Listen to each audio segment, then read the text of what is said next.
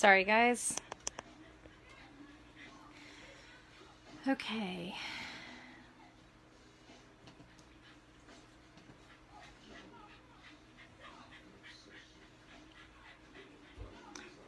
Let's get my page all set up. Bear with me while I'm doing this. There's about a 10-second delay between what's on my screen and seeing you guys. So I'm looking at my cell phone right now. Hey Karen, hey Stacy, I'm sorry. I meant to let you know, like, hey, I'm good, I got this. Can you guys hear? You might hear, oh sorry, it's shaking. You might hear the TV. They're turning the TV off right now. So sorry. There's hey. There was Space Jam on. So they're going outside. So you might hear a little Space Jam. Oh yeah, I'm sorry. My Facebook name. Let me get down here. It's still not showing up on my Clay Buddies page. Of course. I thought I had this all good. But, yeah, it's, my Facebook name is Jess Verde. I did that, hey, so I don't know if you can see me. Hi. But I did that because I was student teaching, like a while ago. A long time ago, and when I was student teaching, I was trying to hide from my students, which I didn't really need to hide from them because I had nothing to hide, but I thought I better do it. So, and my professors told me to do it and all that good stuff. So, give me a few minutes to get this set up. Oh, yay, now I see it. It's finally popping up. Okay, now I'm going to enlarge the video so I can see, and mute. I should know all of this because I've been doing live videos for my art kids. Hey, oh cool. Welcome guys. I've been doing live videos for my art students and for anybody that joins since our school was, shut down due to the virus.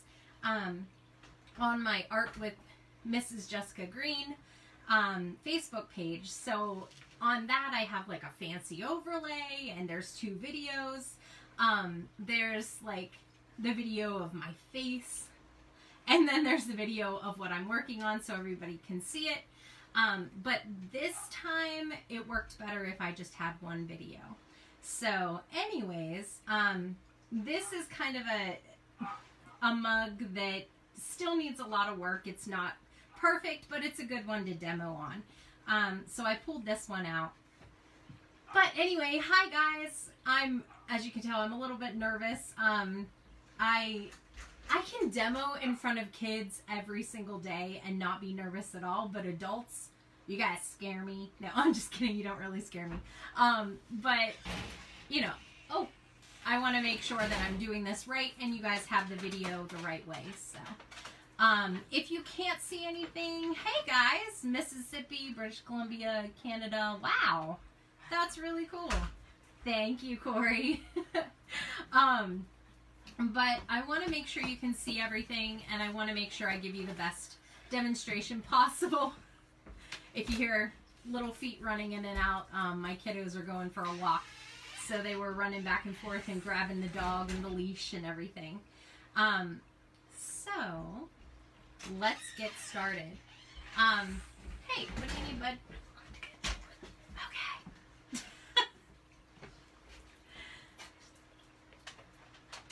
Just, you're fine. Go. Just go. Tell Daddy to grab the leash and the dog. It's in the living room. So anyway, oops, I kicked that.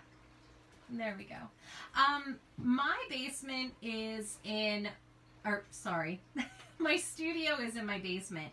But I didn't take you guys down there because I have really bad connection, so you won't be able to probably see the video. Just go. You're fine. Just go. Go. Go. You're fine. Oh my gosh. But you would lose me, and I would be able to demo for like 5 minutes, and then it would kick me off. So we're not going to do that. We're going to sit right here, really close to the connection. So I'm just going to wait a little bit. There's a few more people jumping on. Hopefully. Yeah, I know, right? They're so real. I have like kids and dogs barking and running in and asking my 9-year-old, which if you guys have kids, you probably realize this too. They're a bit nervous about what's going on. And a local lady in our town is making face masks, and I purchased some face masks for them. And he saw me bring them home, and I know, right? And he saw me bring them home, and he was like, you know, oh, face masks, now I'm not going to get the virus. And I was like, buddy, you know, if you stay 6 feet away, if you wash your hands, if you keep your fingers out of your nose and your mouth, you're okay. It's okay. But he's nervous. And so he was running in and out just now trying to find the bag with the rest of the masks to make sure Daddy and his little brother was okay.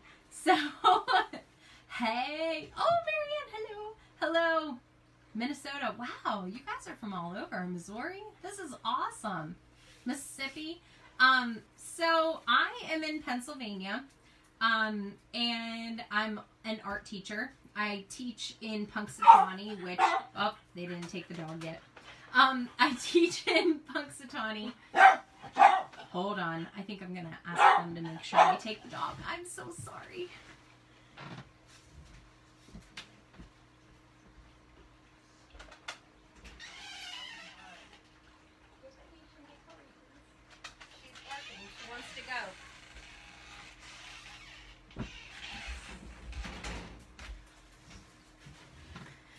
Okay, we did prepare for this, I swear. But anyway, I teach in Punxsy and Punxsutawney, where the groundhog is. They don't worship the groundhog. In fact, the kids that go to Punxsutawney are kind of like so over the groundhog, it's crazy.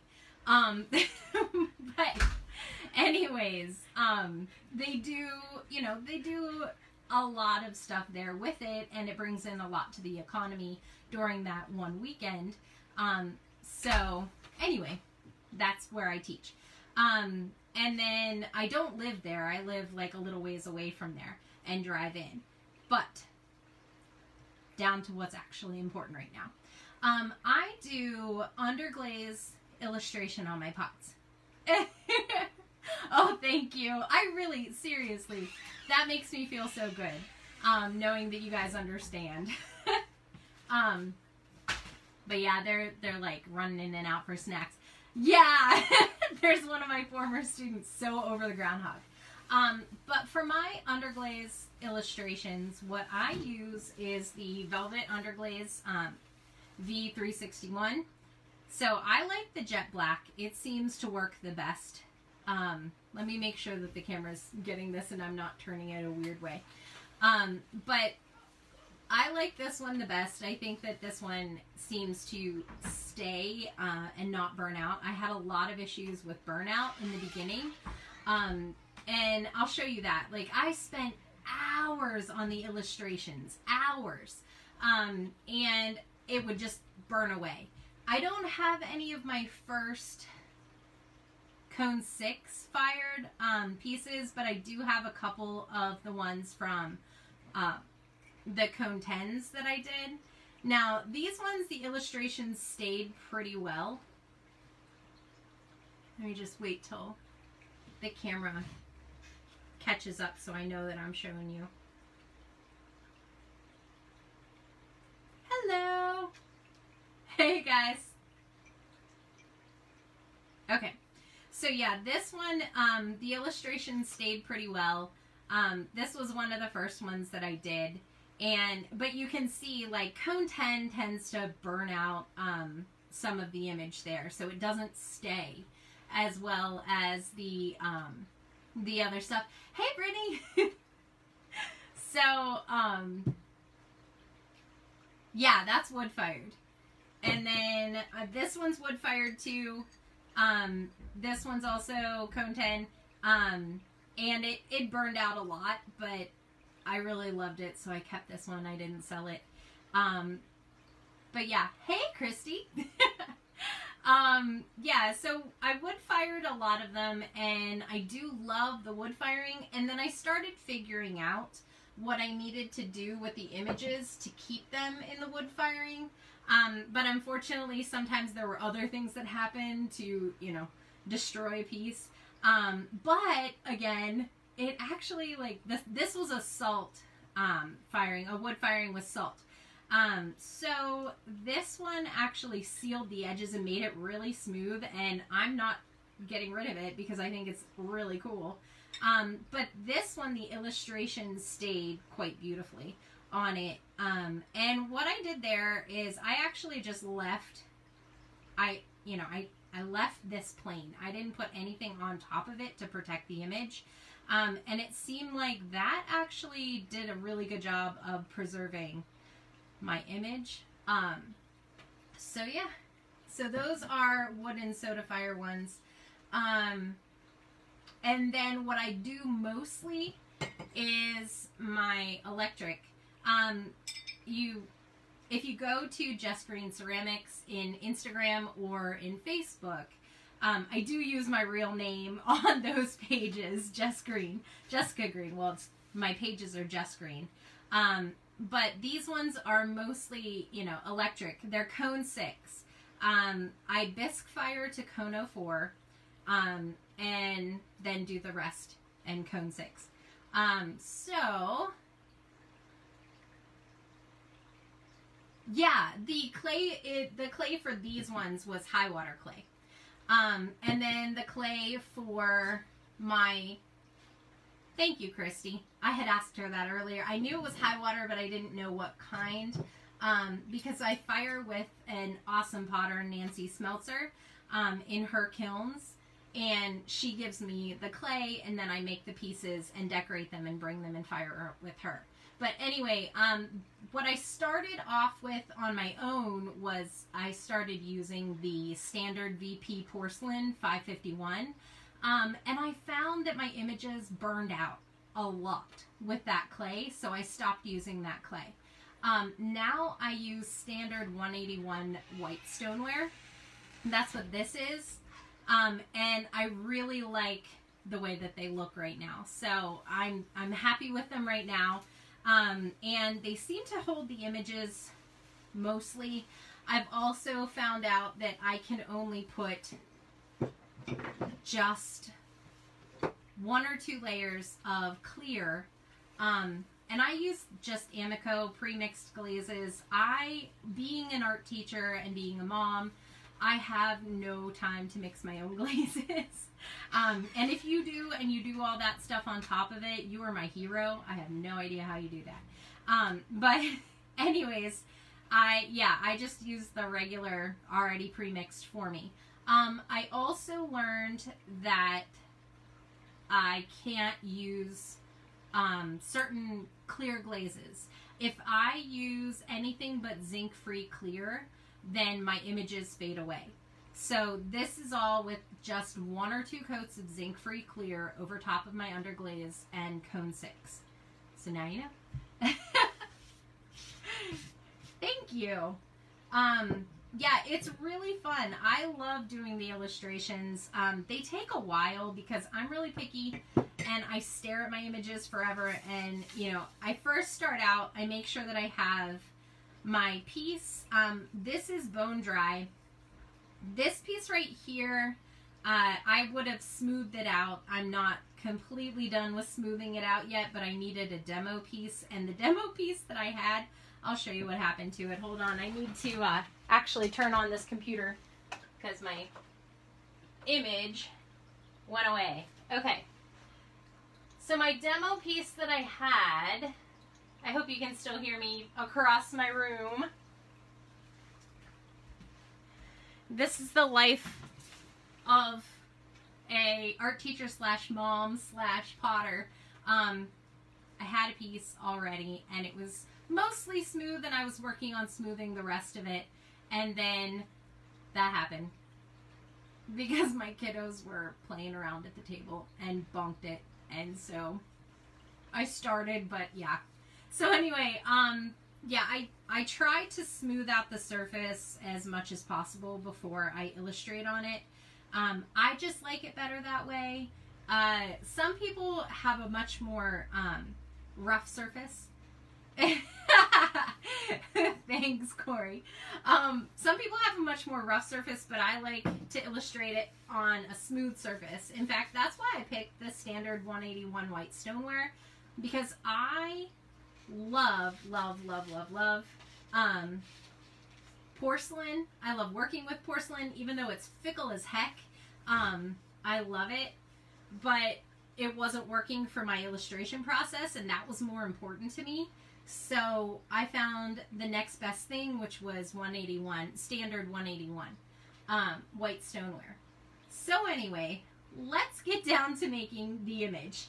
I'll stop talking about that. Here, I put this here. I was trying to listen to Tim and put my information out there, so you guys can see it. I'm a peach in the classroom. Thank you, Kaylee. So anyway, I think I'm crazy. Anyway, what I do is I start out with dumping a little bit of my underglaze straight from my bottle right into, usually it's just, I use like a little thing like this, and I dump it into the lid, and then I put the lid upside down on top, just so you know. Oh, that's not even working. Come on. Let's see. Whatever. I'll keep telling you what my Instagram is. But anyway, this is how I start. I get my water, and I'll put it right here. Okay. I usually put a puddle somewhere around the lid, either big lid, small lid, whatever I do. And then I usually work with my piece either laying down like that, or I cradle it in my hand. It's bone dry. It's not bisqued yet, so I'm not worried about the oils on my hand getting onto my piece. This is just a prang watercolor brush, nothing fancy. I have used fancy brushes, but they're the same. It's whatever. But anyway, I dilute the black underglaze, and then I start in layers. So in my images, I use a lot of chickadees. And the reason why I use chickadees is because it's kind of a bird that reminds me of my best friend, or my grandpa. He's the one that pushed me when I was little to pursue what I loved, and he taught me how to do art. Oh, I also tend to paint my hand. I don't know how bad that is. I hope it's not terrible. I don't do it all the time, so hopefully my thumb's not going to fall off. But I tend to check and see how dark everything is on my hand before I put it down on the cup. So anyway, but yeah, chickadees are my Pap and I's kind of thing. We used to watch the chickadees all the time as they would fly in and out of the garage. He has a big, giant wood shop, and I grew up in that wood shop. That's where I spent most of my time. I don't remember a time ever not being in that wood shop. He taught me how to use all the equipment in there, and I was using like band saws and stuff from the time I was little. He would just say, if you can learn how to use it safely and prove to me that you can use it safely, you know, tell me what you want to make and we'll make it. And so that was my childhood. My grandma would always try to get me to go inside and learn the, you know, learn the domestic things. But she like even forced me to have sewing lessons because she wanted me to be all domesticated. And I was like, I want to go outside and build with Pap. So anyway, that's where I went outside to build with Pap. And you can't see it? Oh, geez, guys, I'm sorry. Did it get blurry? Let me get closer to the screen. I'm sorry. Here I am just talking away. Yes, I will move the camera. I apologize. I have it on a tripod. Let's get this thing closer. Okay, 10-second lag. Let's go. Alright, how we doing? Hold on, I'm watching myself gab, and now I finally stopped gabbing. Okay. So let me look at my camera. How's that? Gonna press there, see if I can get it to focus in.